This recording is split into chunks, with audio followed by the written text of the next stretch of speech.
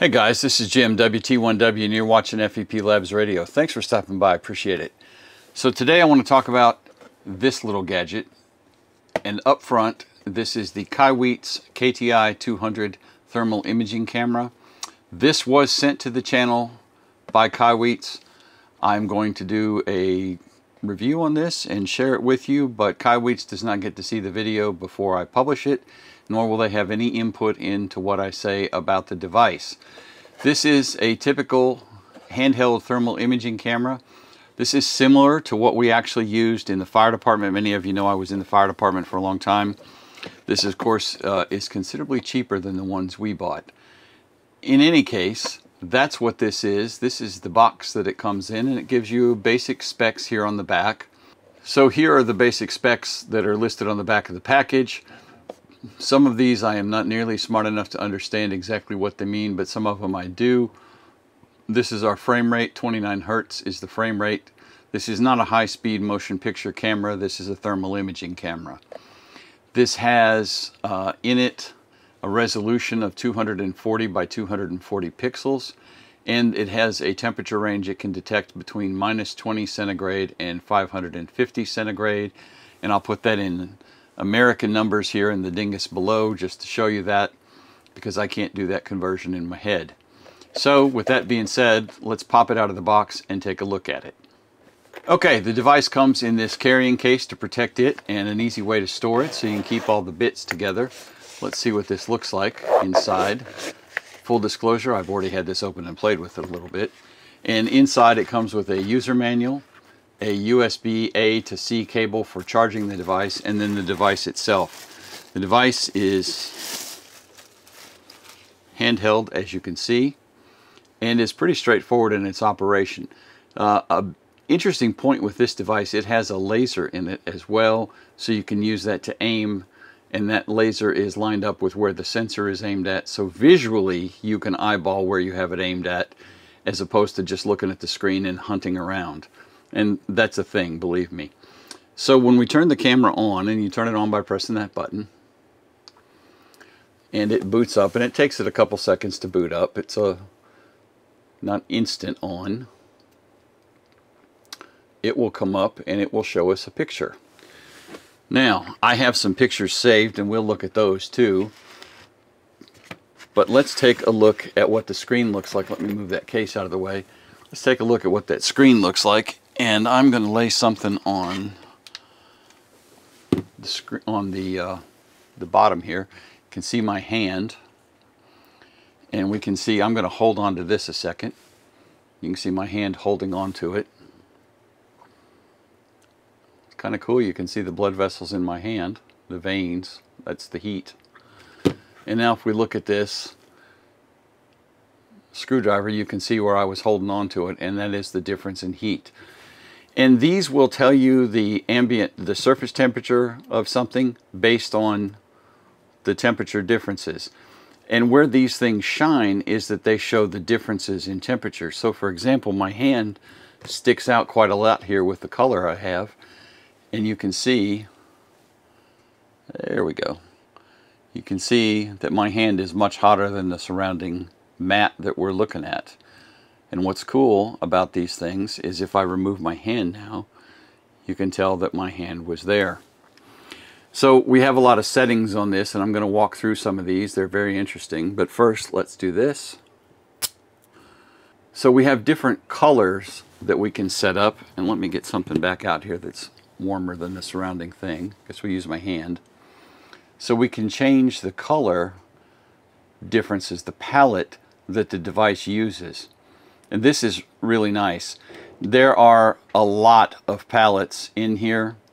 So this one you can see that it's red is the cooler part of my fingertips, and then as we move up my hand, you can see it's warmer up there because there's more blood vessels, therefore more heat. So again, it's showing us the differences in temperature.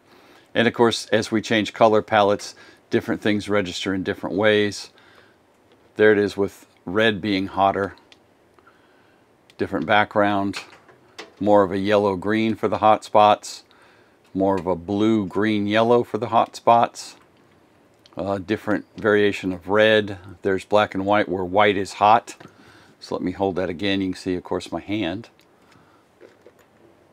So that's white hot. This is kind of a multicolored one. And they have names for each of these palettes on the device. Here's green hot, red hot, and of course if we sat here and watched it long enough, it would all slowly change back to the same color because the heat is going out of the screwdriver from where I held it. When you look at the device, you'll see that it has different markers on it, and I'm going to turn this on and hit the laser, and the laser is not going to show up on camera. There it is. Of course, then my hand is not on camera. So there's our aiming laser, and we can get our ambient temperature where the laser's at, and it's saying that the center is 81 degrees, and the high spot has been up to 87, and the low temperature is 72. And if we move here, you can see that it's determining that the background is more like 71. The high spot is currently 77-ish and dropping. And then, of course, as this cools, this will all end up being the same thing. Now, you'll notice over here on the side, we have a temperature graph. This is showing us our current low temperature and our current high temperature based on what the camera's seeing right now. So here I have a little butane handheld torch. Let me light this bad boy up. And so you can see that we're a lot hotter along the frame, and you'll notice, hopefully I just didn't melt my mat, you'll notice over here that our scale changes, and this changes dynamically as we look at something. So once again, let me light this up, and you can see on the right side of the meter our top and bottom scale has changed a little bit. We're up to 315 degrees as a high and 72.9 as a low, which is the background. But you can see how clearly the gas flame stands out. And again, as we change color palettes, it gives us different views.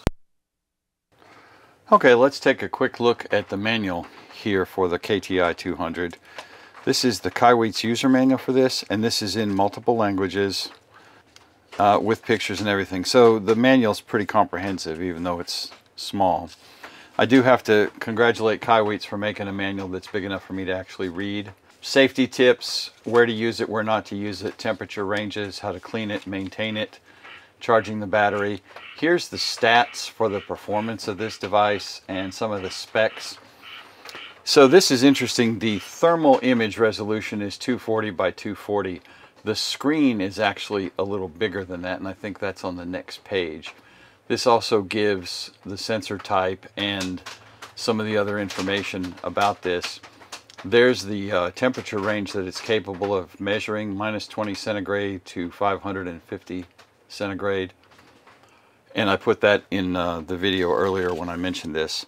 What the little things on the screen show us, so center point temperature, high and low temperature tracking, our different palettes that we looked at, the display screen.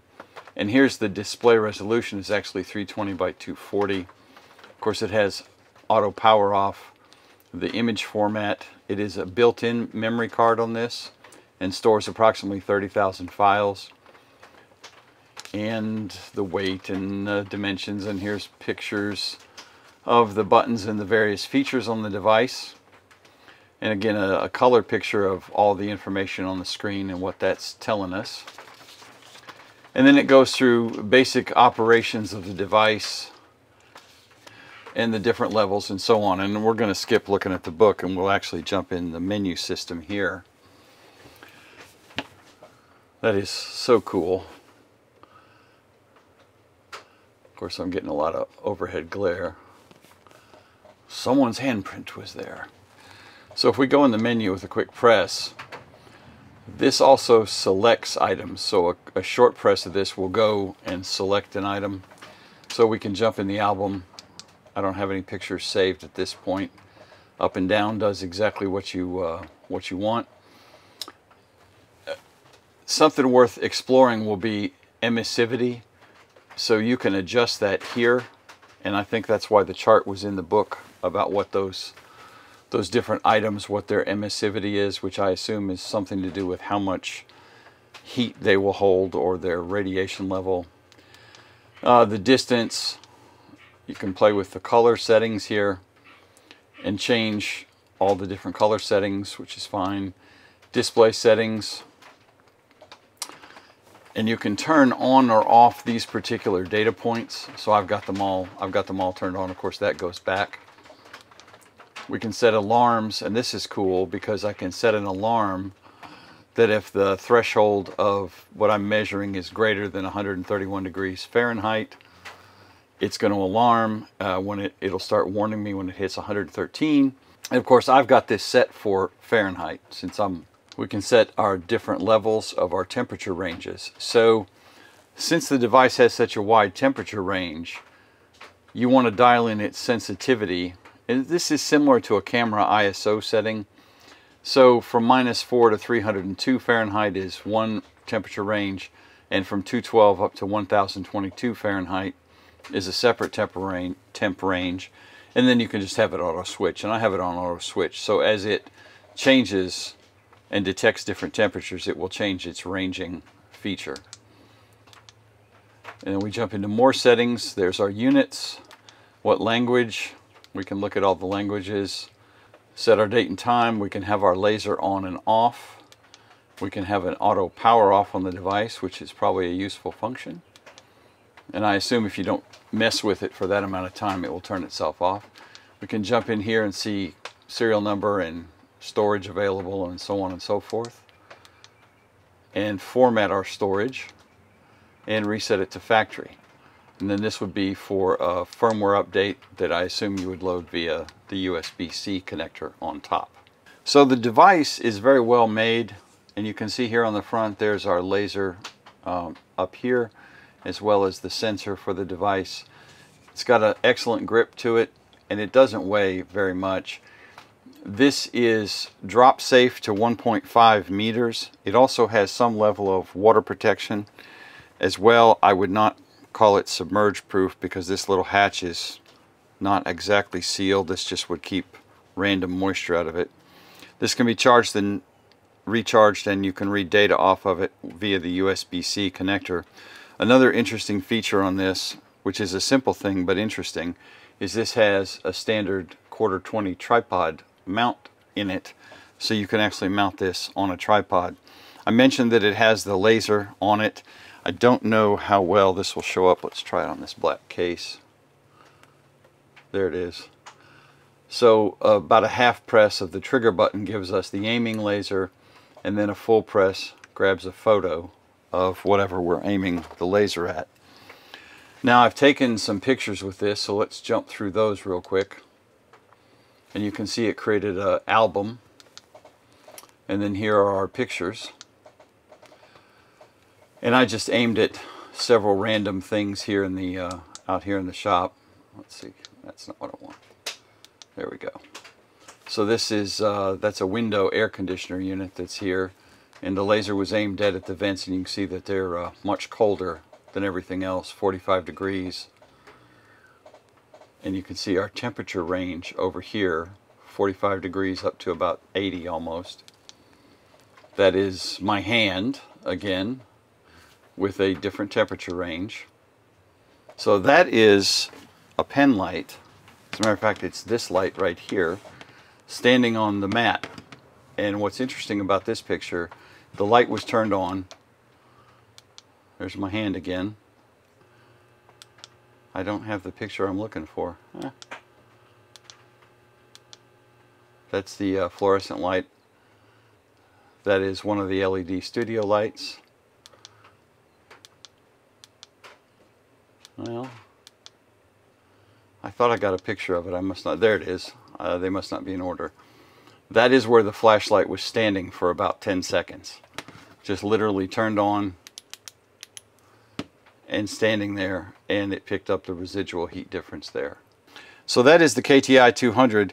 This seems like a pretty good value. This is around $200, and I believe there's a coupon available on Amazon that knocks off another percentage of it.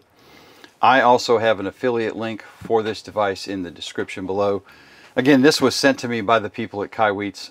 If you purchase it via the affiliate link, it doesn't cost you any extra, and it will help out the channel. There may also be some other links directly from Kaiweets with various discounts on those as well, and codes.